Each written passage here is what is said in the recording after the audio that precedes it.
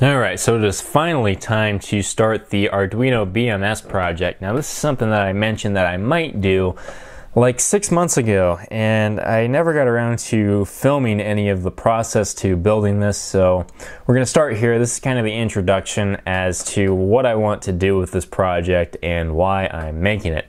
So first off, the sort of inspiration for this project was sparked by these two little boards. Now, I did kind of a review on these more or less, where I just tested them, really, but anyway, this board was advertised as a 30 amp 3S lithium ion protection board, and I would say that it does a pretty good job as a protection board. And this other one was advertised as a BMS, though I would classify it as a protection board again.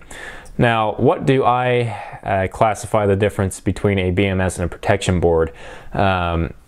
Basically, what these do is they will monitor the individual cell voltages, and you hook up your main battery terminals across the board, and then you hook up your power input and output, so you can charge and discharge through one of these boards. And what this will do is it will monitor the individual cell voltages, and if one gets too high or too low, it will shut off the power input or power output. Now, there's nothing really wrong with that. The only issue is it doesn't actually do any kind of balance charging on the cells. So it will kind of alert you of a problem, or it'll shut off if there is a problem, but it won't actually do anything about the problem. Now, this one was advertised as a BMS, and like I said, it does the exact same thing as the other one does. But in a previous video, I looked at how you can hack sort of balance charging onto one of these things. It does not work very well, and it's not recommended, but it's kind of interesting and it's kind of possible. And I actually used part of this circuit here in order to do that. So these are what I classify as protection boards, not battery management systems. Now, you can probably buy boards that are this kind of form factor that actually do proper balance charging. I'm not discrediting that. I'm sure that you can find them. But even if you can find them, they're not going to be able to dissipate a whole lot of power. It's a very small board. There's not a whole lot of surface area on it. You might be able to balance charge your cells with like 100 milliamps of current or something like that. And on a big pack like mine, which, well, mine's not really even that big. It's only like 18 amp hours or something like that.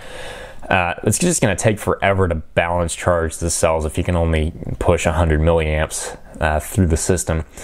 So something like that, maybe not ideal. Now, this setup, I've got these big 5 ohm, well, not that big, but relatively large 5 ohm 5 watt resistors, and these are capable of pushing about 800 milliamps worth of balance current. And that's a little bit better, at least. I could actually upgrade these resistors to like 2.5 ohm 10 watts or something like that if I wanted to. That'd give you, a good 1.5 amp at least worth of balance current, which is quite a bit. And I am thinking about just buying these. Basically, this whole thing right now is just parts that I had laying around that I threw in here to attempt to get something to work. And it does kind of work at this point. I'll talk more about that later. So one thing about this project, or one of my plans with it, I should say, is to kind of split it off into two branches.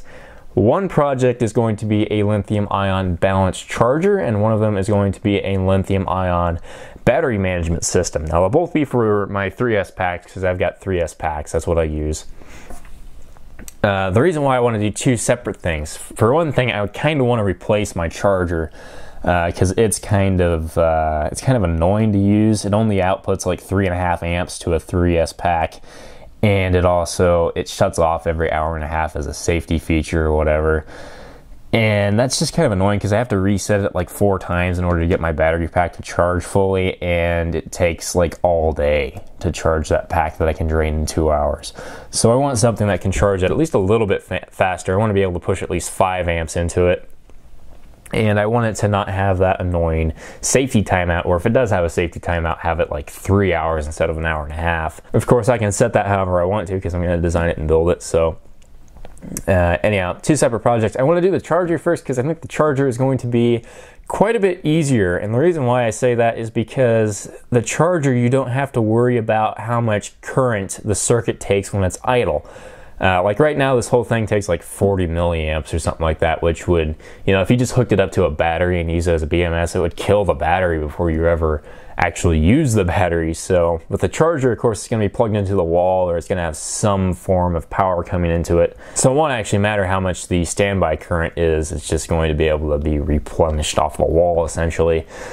So that, and then with the BMS, it's actually going to be a little, well, quite a bit harder probably to be able to get that current draw down to something a little bit more manageable and something that you could actually leave hooked up to a battery all the time and not worry about it.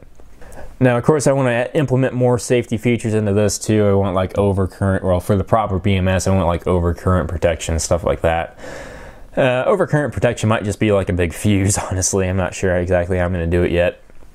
I'm not, well, none of this is probably going to be final. Like I said, this is just stuff that I have laying around.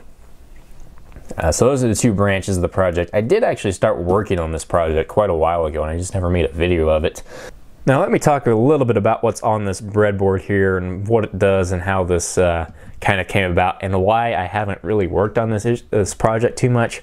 So the first thing I did with this really was set up the individual voltage sensing on the cells.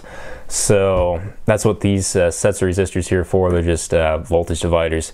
Really simple, not incredibly accurate, but accurate enough.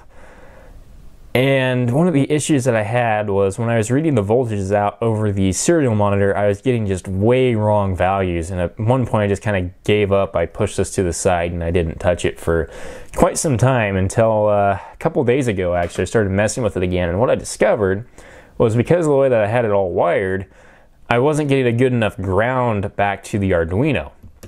And because of that, my voltage readings were way low, just because there was voltage drop in the ground cabling between the resistors and the Arduino. So I've more or less fixed that. It's still not perfect. I've gotten it as low as I can. I've gotten the voltage drop in this cabling as low as I can, and then I've just kind of adjusted for it in code in order to make it close enough.